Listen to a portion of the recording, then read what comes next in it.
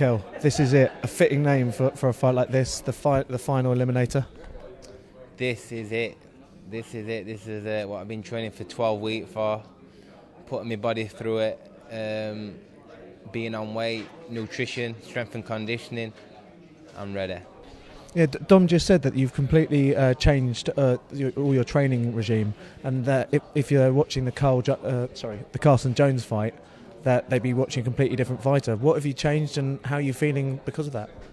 You know, I've changed the way I've approached when I go into the gym. You know, the eye of the tiger's back. You know, on nutrition, that's been a big key. My weight has been on it. I've been, 100% energized in the training session to get the best out of me. So for 12 weeks, I haven't been halfway through a training session like being nothing there. I've been for a full training session being absolutely pumped and putting myself through it.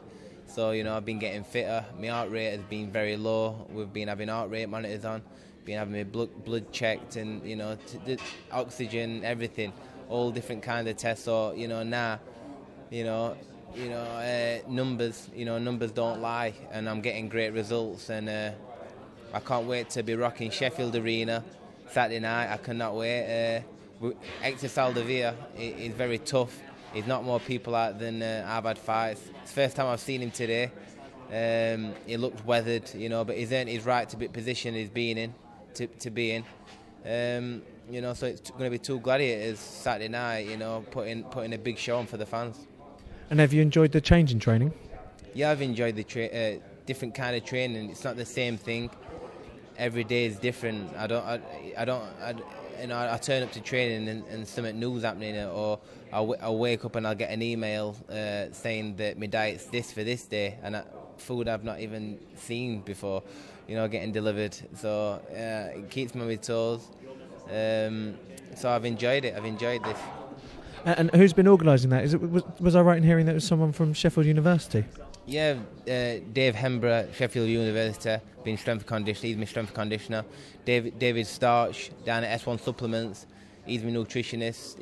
And them two have been a big key factor in the changes in me and the performance I'll be bringing this Saturday. And you were on ringside the other week with a good pal of yours, Amir Khan. Do you want to tell us, has there been any discussions since then? There's not been no discussions. Eddie's in talks with them, but he was giving it the old chat down there, Queen Khan. But talk's cheap. Let's get it on that ring. And when I land one on his brittle chin, it's a good night of Vienna for him. And he's someone you've had your eye on for a while. Is he someone you're going to have to take out to maybe so you can maybe get out of his shadow, or is that not something you think about? No, I don't think about that. I've got Hector Saldivia in my mind now. Take care of him, and if that fight happens one day with me and Khan, I'll retire him. Your last 3 fights have been huge fights here at the Motorpoint Arena. If and when you win this fight, where next? Where are you hoping to be throwing the lever in? I don't know where it'll be, but I know that I'll be fighting for a world title.